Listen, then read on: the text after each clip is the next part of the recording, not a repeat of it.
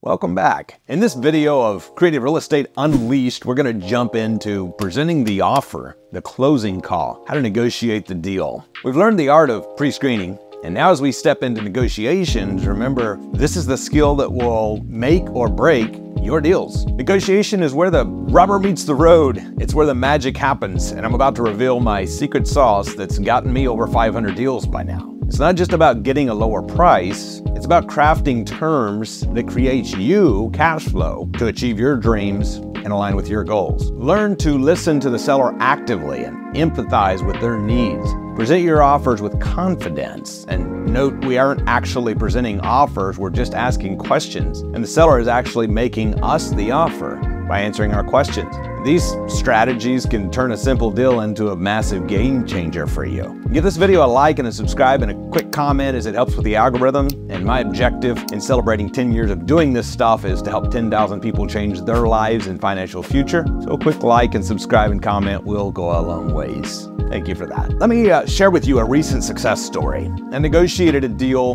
very recently where the seller was initially hesitant to do the payments over time, owner financing, creative terms type situation. But through strategic communication and asking the magic questions that I'm about to show you and understanding the seller's situation, we reached an agreement that was a win-win, which is always what we want. This deal will likely make me tens of thousands of dollars over time. It was a win for him. It got him out of the deal that he needed off of his plate. He was a tired landlord, and it added a property into my portfolio that is a really good deal for us over time. In the next video, I'm gonna show you that actual call live where I closed that deal with nothing down, I might add. In the creative financing game, we aren't so much looking for price, we're more focused on the terms. In the description, I have my magic words closing call script that you can download and follow along when you're actually talking to real live sellers.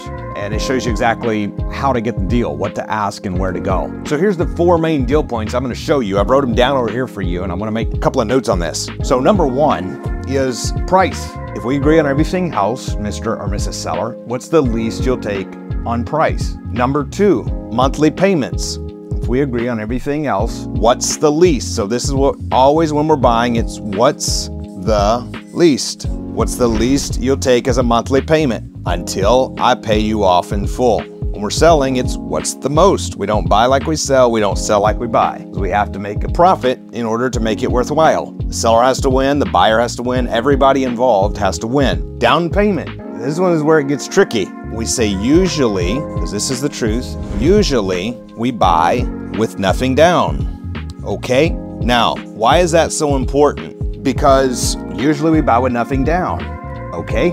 And if you don't ask it like that, you're not going to be getting nothing down deals. In fact, I have people come to me often, they say there's no nothing down deals in my area. I say mine either, until I ask the question. What's the 2 things that can happen? Number 1, the seller often says, if they're a motivated seller, you're the answer to their prayer, you're taking a headache, a problem off of their plate. They say, okay, well, what's the other thing they can say? Well, no, I need a down payment. You've already pre-screened them. They already said they're open to this terms conversation. Now we just got to figure out what they need. So then our question is, what's the least you'll take? If we agree on everything else, what's the least you'll take down? Not until we've asked this question. We usually buy with nothing down, okay? And then lastly, I always assume the full length if we're taking over a debt of what's remaining on the loan, or in the case that we have a house that's free and clear, the full term of the payout. And whenever they need paid off sooner, then we're gonna ask, what's the longest you can give me to pay you off in full,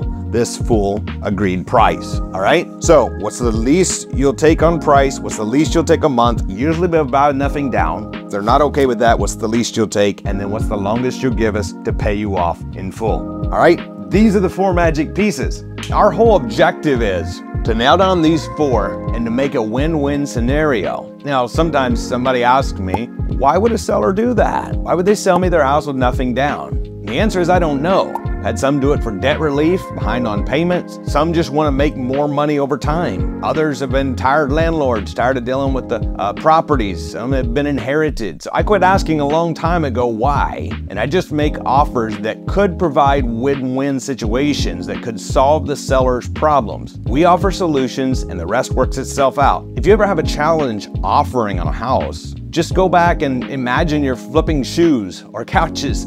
It's all the same, it's just more zeros. In fact, my great friend Leo, he started out flipping candy this was years ago and then moved into couches, and of course now in the last couple of years has been buying houses with me. It's the same skill, just a different number, just a different item. So look at it that way. So negotiation is an ongoing discussion, and the more you practice, the better you become. Developing negotiation skills isn't just about closing deals. It's actually about having a conversation that can lead to a deal and/or future opportunities. So put your negotiation hat on and dive into the real-life scenarios. Get on the phone with sellers, follow the script that you've downloaded, and practice these skills. Remember, negotiation is not a battle. It's just a conversation aimed at a mutually beneficial solution. To sellers with challenges, for them to get what they need, for us as the investor to get what we need to buy the property, and then of course to turn into cash flow to making money over time. So get ready to unlock the door to unlimited wealth creation. Save this video so you can go back and watch it a few more times as I've delved into these 4 deal points and how you can negotiate deals, and this has been a whole lot packed into a short time. Rewatch it as many times as you need to. The excitement continues to grow in the next video, where I'm going to give you a behind-the-scenes view of an actual live deal I recently closed. You can see it live and in person, an actual house, a real seller, how I made it a win-win, and how I got the house for nothing down. The seller got what he needed, a tired landlord. I got what I needed, turning it into cash flow. Everybody is winning, which is the scenarios we like to see. So I'll see you on the next video where we're closing a deal live.